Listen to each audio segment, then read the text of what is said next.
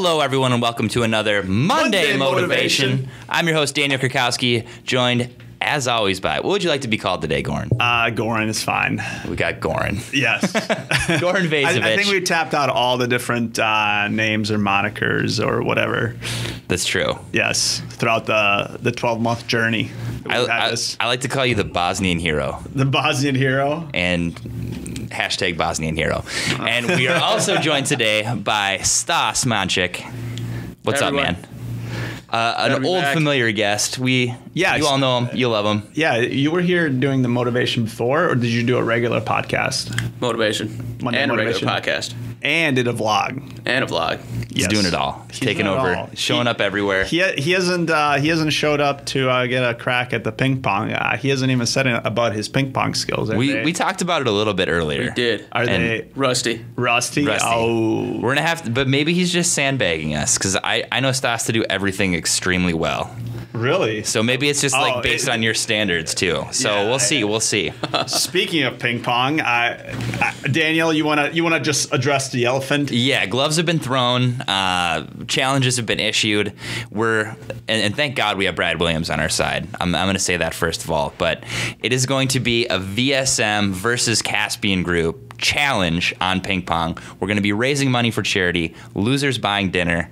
It's going to be serious. It's going to be well documented. It's going to be intense. I just want to absolutely break them, and I think they want to do exactly the same. So right, and I commend Rafiq for giving a little shout out and a jab on Instagram, which kind of prompted this whole thing because we take our ping ponging very seriously every single day. We do.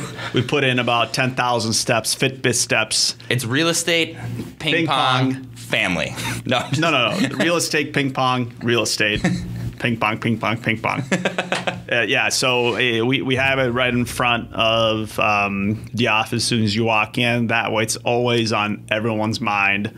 And we hear the ping pong balls all the time. So if you guys call and you hear that little tick, tick, tick, tick, we're probably going to be playing ping pong to get ready for the showdown.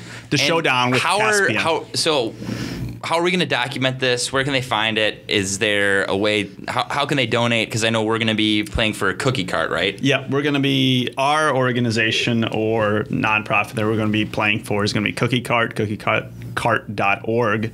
And Isaac and myself, we're going to be putting together a little promo video, maybe even like a Facebook event and or invite where people can actually come and watch this ridiculous thing happen. I think we're going to do it at Caspian. They have a little bit more room. And we're going to be streaming it live on Instagram and Facebook. Perfect. It's going to be kind of like you have to verify your age, 18 plus, because I'm sure it's going to be a lot of we take it seriously. A lot of swearing, things getting tossed around, breaking, but it's going to be fun. And again, for a good cause. I don't foresee us losing, especially with heavy hitters that we have, plus the ace himself, Brad Williams. Yeah. He's probably just gonna demolish everything himself. So only time I've ever been shut out in a game of ping pong against Brad Williams, goose egg. Right. Wow. He's really good. I don't know how, but he shows up here, flip flops, shorts. You guys want to play? I don't know. Did he even have a paddle, or was he just using like a regular stick? It was a fan. Right, yeah. Exactly. So enough of ping pong. Stay tuned. There's going to be plenty coming up with that. But one thing that can segue into perfectly is it's really easy to get caught up in the trap of when you're on your grind, when you're hustling all the time, just to lose touch with everything else, lose touch with the things that you enjoy in your life. It can cost you. Like I had a realization that I hadn't seen my best friend in probably 9 months. And I'm like, I should probably call that guy and see how he's doing. So, finding opportunities like this where you can, put work together with something fun, something social, I think that's really, really important. Do you, Stas, do anything that kind of you get to team build a little bit, meet some new people, network, but also get to actually have some fun? Do you do anything kind of like that? Yeah, absolutely. I mean, it comes down to knowing yourself and knowing what you need, right? Like you can't, I've done months and months and months of just work, and getting burned out. You get frustrated. Stuff starts taking longer than it should. So you just have to figure out what you want and how your body and your mental state works, and find escape to go to, just so you can clear your mind, reset, and then go at it and have tasks take a lot shorter than they would if you're burnt out and tired and just exhausted completely from doing everything daily. Yeah, no question. I think we had a realization too, bringing the ping pong table into the office, which is always a dicey proposition because you worry about sacrificing productivity. But what we found is that everyone on the operations team, they're able to get all of their work done, and only then do they allow themselves to play ping pong and actually have some fun. But I mean, I definitely don't feel slighted at all, like there's not work happening. Do you? No, and I think a lot of people just think that you can't have fun while working, and that's not what we're all about at VSM. We just actually were about to wrap up our Wii tournament. Ryan and I still have to play, at which point we're going to enter the final round with a showdown with Dario from KPS. So, Ryan, if you're listening, we still got to sort out our game. So we got that going on. But also on the other end of the office, we have the ping pong. And, productivity is actually, in my opinion, increase because you have these outlets that, And bonding, right? At bonding. Any point in time, you're like, hey, I feel overwhelmed. You can take a walk, or you can play a video game, playing ping pong, and talk it over with somebody. So I think it's a productivity tool, not a productivity sucker. Deterrent, Deterrent, yes. So it's just nice to get together, de-stress, talk about what's going on while you're actually enjoying what you're doing at the time, and just I work with a couple organizations that kind of had that, like Best Buy at their corporate office. They had this whole room or this area where it had everything, but there weren't a lot of people there because everybody was so inundated with what was happening. They just didn't have the time, or they just lost the drive to do it. So it was just there for show. Mm-hmm. And I don't think the managers or anybody at that level was encouraging everybody.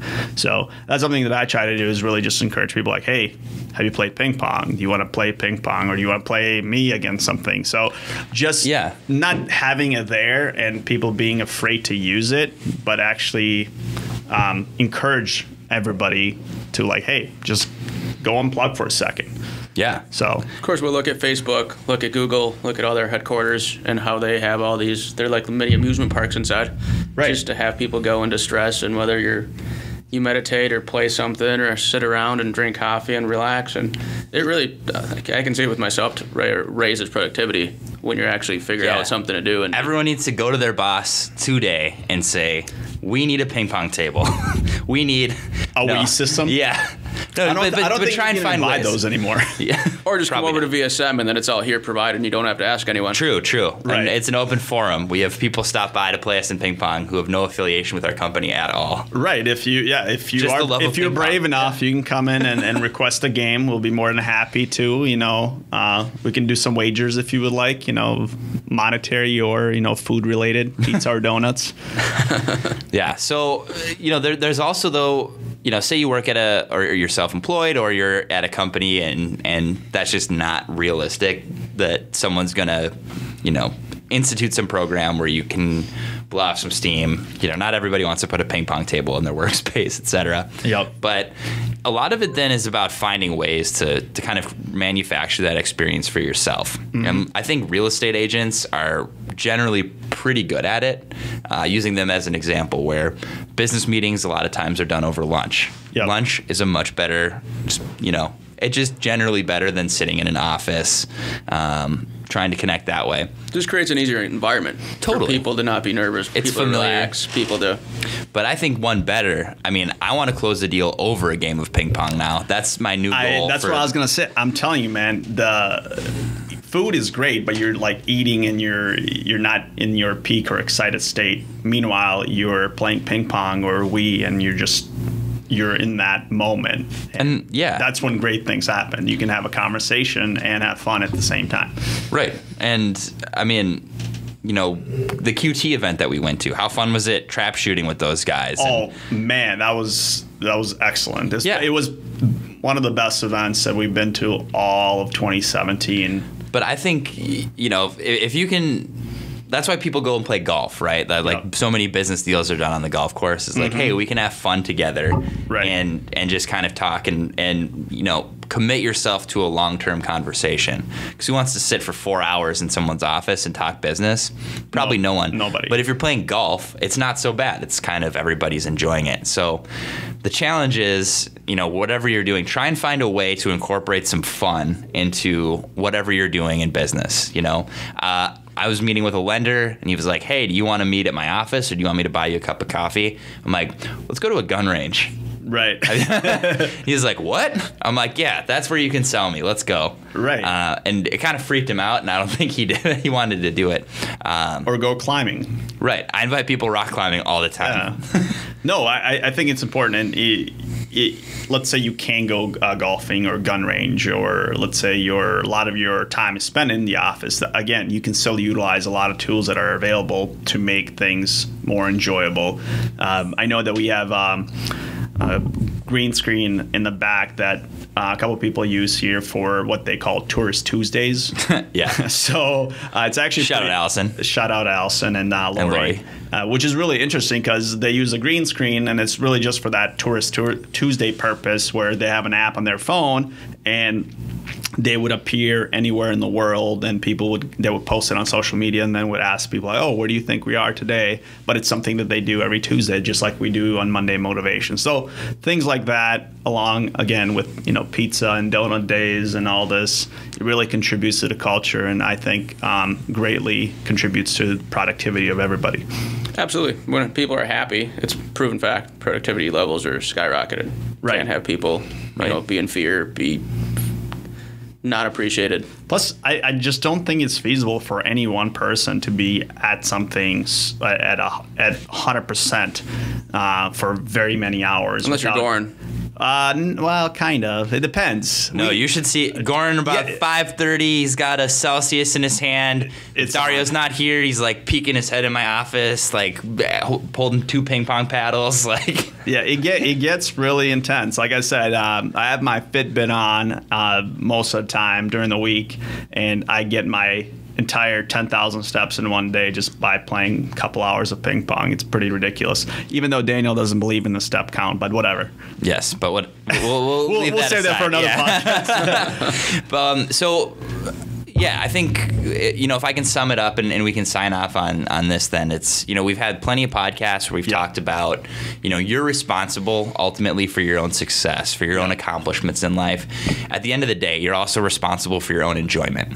And if you're really focused on the success component, it's difficult sometimes to remember that there is also some enjoyment in life, and to, actually take that time and build that into what you're doing. But absolutely. The ideal is if you can combine the two together and just enjoy every minute of what you're doing. So instead of focusing on just 10xing your business this week, I want everyone to focus on 10xing their enjoyment. Call some friends you haven't seen in a while. Make some connections. You'll be surprised. Go to gun range. Go climbing. You'll be surprised the way that it will help your business. Right. So I've issued my challenge. Please leave us feedback on if you had any positive result.